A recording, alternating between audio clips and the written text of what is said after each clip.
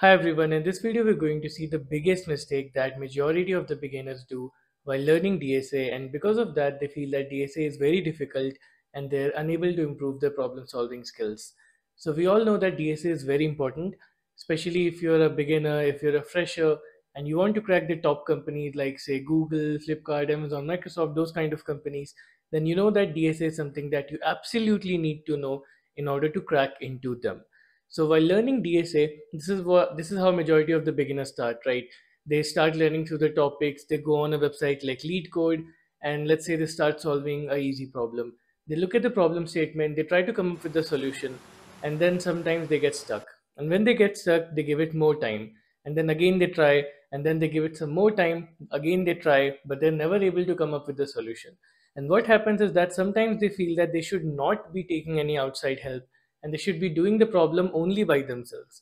So this puts you in a vicious cycle where you just keep giving the problem more and more time, but you're never able to get the solution on your own. And this makes you very, very frustrated. So this is not the right approach, especially if you're a beginner and if you're handling a easy problem or a easy medium problem, then you should not be giving any more time than what is necessary.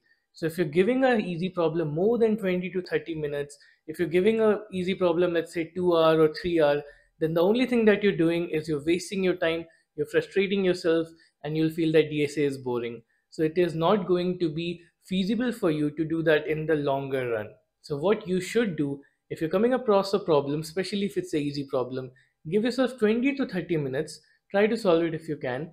But if you're sitting for 20 to 30 minutes and you have nothing that you can think of and it's only making you frustrated, then you can look at the solution. It's not wrong to look at the editorial. Okay, this is the approach that you should do. Instead of wasting more and more time on that, go take a look at the solution. Okay, now I would say avoid video solutions because it has a lot of spoon feeding, but textual solutions or tutorial or editorial, you can definitely read. So this is what you need to do.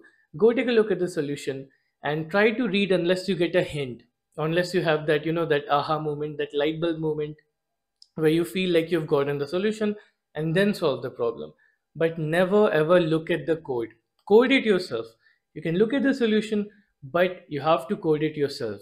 So if you are giving it time and you're not able to get anything, you can directly go to the solution. You don't need to waste any more of your time.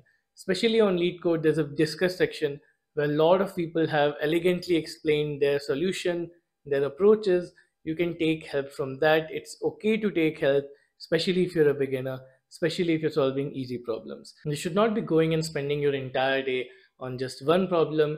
That is not going to be feasible and you will get frustrated. You will just end up quitting DSA. But again, there's a catch. I don't want you to take this otherwise and directly jump to the solution after just thinking for 5 minutes. Okay, it should not be like that either, that you don't try. You have to try your best within the time limit. So the time limit is the one thing that matters. You have to set a timer while you're solving problems. Always solve problem under a time limit. So for easy problem, you can take around 20 to 30 minutes. For medium problem, you can take up to 1 hour. And for hard problems, you can take around 1 to 2 hours. Again, depending on how much you're able to think. Okay, if you're not able to think anything at all, then you can go to the solution. There's nothing wrong in that. But do give it a try. Don't directly just look at the problem for 5 minutes and then jump to the solution. That is also not a good approach.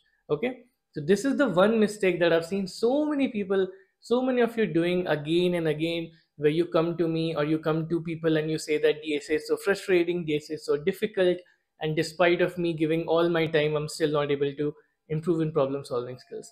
So that's the thing, you don't need to give it all your time. You only need to give it the time which is required, because sometimes it might be that there's some underlying concept or there's some underlying algorithm that you don't know of, and if you don't know of it, how will you solve the problem without knowing? So look at the solution. If there's any new topic, if there's any new concept or algorithm, then read about it and solve more problems on that to strengthen up your concepts. Okay.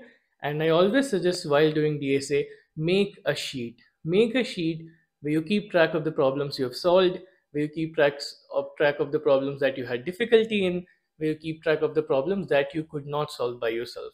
So organize the problems in these three categories along with the topics, the code to your solution, etc., so that you can revise the sheet before your interviews. So yeah, that's pretty much it. DSA is not that difficult. Trust me, you see all these people having a lot of skills in DSA.